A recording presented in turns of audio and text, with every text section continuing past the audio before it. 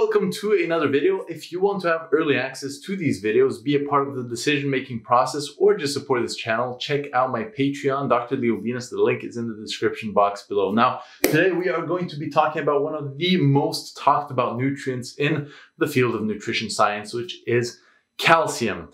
Now, the thing about calcium that makes it very interesting is it's actually the most common mineral in the human body. It makes up about 1 to 2% of our body weight, but 99% of it is actually stored in tissues such as bone and our teeth, whereas only 1% of it is actually circulating around the blood. Calcium is important for bone health. I think that is drilled into everyone from an early age, seeing all the milk commercials. Milk makes strong bones, right? But milk is not the only source of calcium. This is a very important thing to remember. It's actually probably one of the poorest sources of calcium in terms of a health product.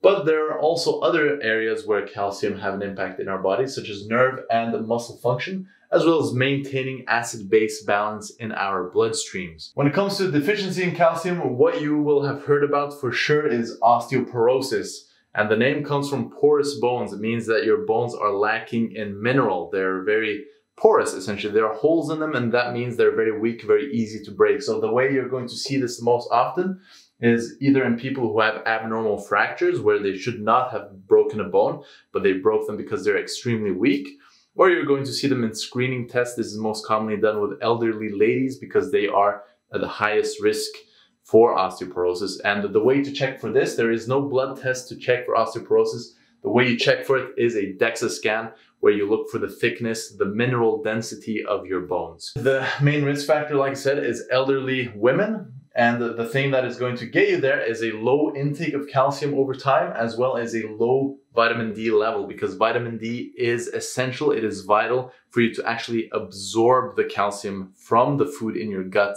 into your bloodstream. Without vitamin D, the calcium doesn't get in. So it's important to have both of these in the right place. Now, earlier I mentioned that you have no blood test for osteoporosis. Osteoporosis is what you're going to see most of the time. However, your actual blood levels of calcium are going to remain pretty stable even if you're not getting enough calcium. And that is because the body actually takes calcium from your bone and from your calcium stores in the body and puts it into the bloodstream so that we can maintain homeostasis throughout life.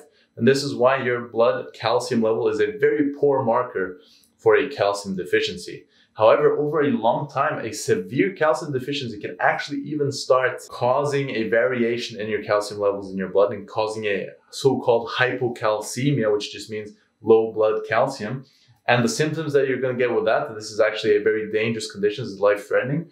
You can have abnormal nerve function, you can have cramping in your muscles, you can have seizures, and you can have arrhythmias, which just means an abnormal heart rhythm that can also be very, very dangerous. Now, as we talked about for osteoporosis, which is the main issue most people have, where the low intake of calcium and vitamin D are the main risk factors, when it comes to having actually low levels of calcium in the blood, the main conditions that can actually lead to this are, for example, hypoparathyroidism.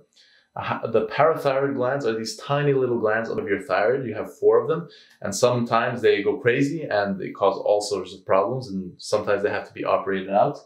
Another thing that can cause it is infection, pancreatitis. In severe pancreatitis, sometimes you can actually get something called saponification, where you get precipitation of the calcium around your pancreas, and you get this really nasty necrotic picture. Another classical thing you can do is chronic renal failure. This is because your kidneys are vital in the calcium metabolism in your body. So when your kidneys are diseased, you can actually get a low calcium level in your blood, both through vitamin D and parathyroid hormone as well. Last but not least, you have absorption abnormalities, which are any sort of intestinal or GI tract gut problem, such as Crohn's or celiacs, or these types of, lactose intolerance can cause it.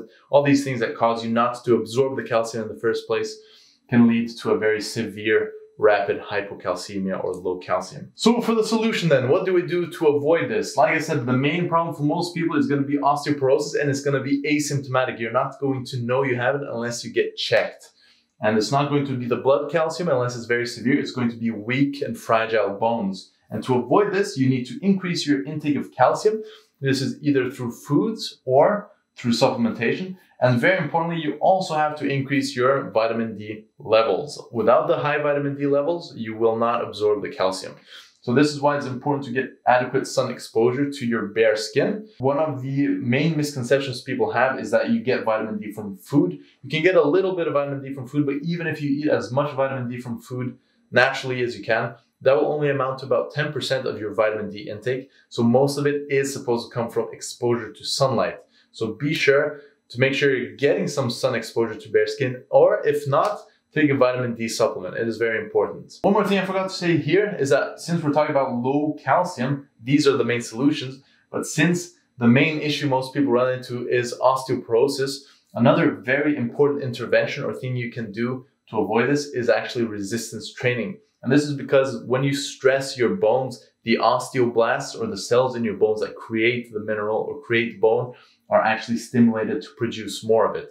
And this is why weightlifting is very, very important for anyone who wants to strengthen their bones and have healthy bones as they age. The last thing for this video that I have included is a list of some of the best sources of calcium from healthy foods that you can get. Like I said, I do not include milk here because even though milk is high in calcium, it is actually not a good health food. It has a lot of adverse effects on human health, and humans are not baby calves, so try to avoid a lot of milk products. I'll just zoom into this picture here, and you can see both the type of food, the serving size, and the percent of the DRI, or the daily recommended intake. The last thing I'm going to say about these foods is that not all of these foods have the same bioavailability. In other words, not all the calcium is going to be absorbed at the same rate into the blood. For example, spinach only has an absorption rate of about 5%. So only 5% of the calcium in spinach actually gets absorbed by your body, whereas kale has a 50% bioavailability. So this is why it is very important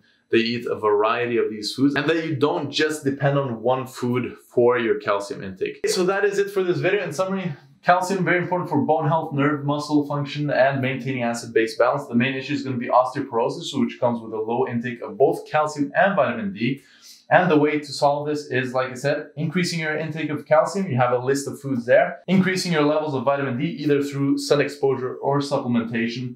And last but not least, to avoid osteoporosis, you also want to be doing that resistance training, working out your muscles, but also stimulating your bones to strengthen over time. So thank you so much for watching. I hope you guys enjoyed this video. Let me know what you think in the comment section below. And if you're interested in having more information like this on different sorts of nutrients that I deem very important for health, so not only calcium, but all sorts of other things, as well as other lifestyle factors, you can actually send me an email and I'll make sure they have the chance to get my ebook. With that, I say thank you for watching, and I'll see you in the next one.